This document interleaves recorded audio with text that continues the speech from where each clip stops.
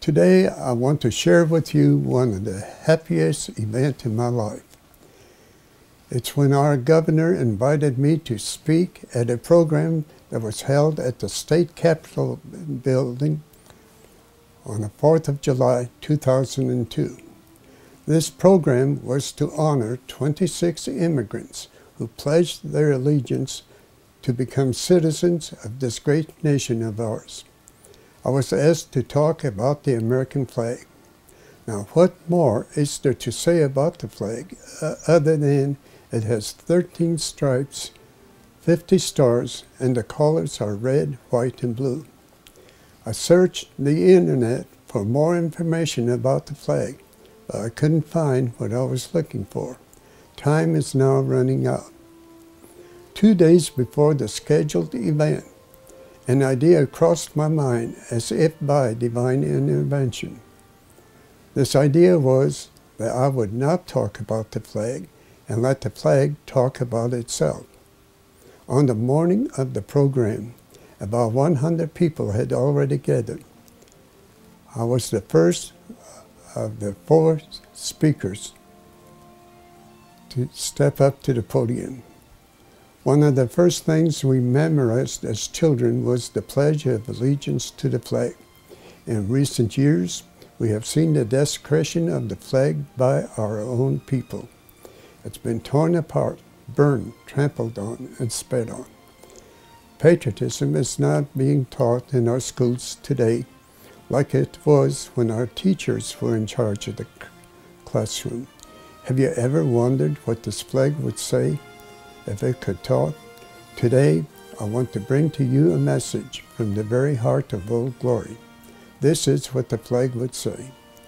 I am the American flag. I was conceived in the grace of liberty and the hopes of freedom. I was designed by Betsy Ross. Her sewing basket was my cradle. Although I never was an orphan, I was adopted by Congress in 1776 and proclaimed to be the national emblem of a newly born nation on this continent, finding fashion for survival and destined to bring to you and to all mankind a new concept of life, liberty, and the pursuit of happiness. I was with Ethan Allen and the Gray Mountain Boys in the Battle of Fort Benjamin. I blazed the trail of Daniel Boone and Davy Crockett. I led the settlers coming west and crossed Death Valley in a covered wagon. Once I fell to the ground in Custer's last stand.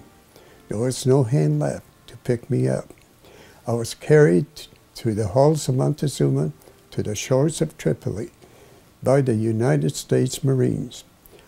I stayed with the boys until it was over there.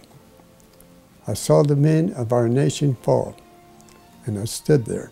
The war was over for them, but I stood vigil over their graves. I stayed to watch the poppies grow across them, row on row, in Arlington National Cemetery.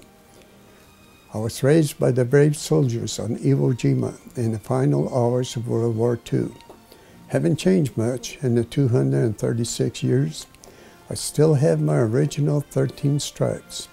As each state came to the Union, a new star was added to my blue field.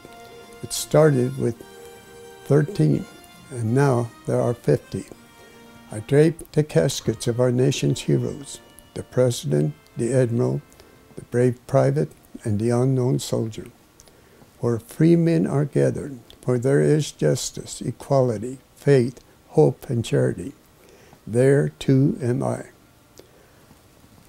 When you stand with your hand over your heart and you pledge your allegiance to me, don't just mouth the words, but think what they mean to you and mean what you say. And when you come to the phrase, one nation under God, it does not matter what your religious beliefs are. It only matters that you hold your faith dear, practice it daily, and preserve it forever. History will never write my obituary, for I am your stars and stripes forever. I will glory on. I am your glory. I am your flag. I am you. These are the words of the American flag. While the band played Irving Berlin's God Bless America, I had the pleasure and the honor to present each new citizen with an American flag. It is my hope that this event will be as great in their lives as it is in mine.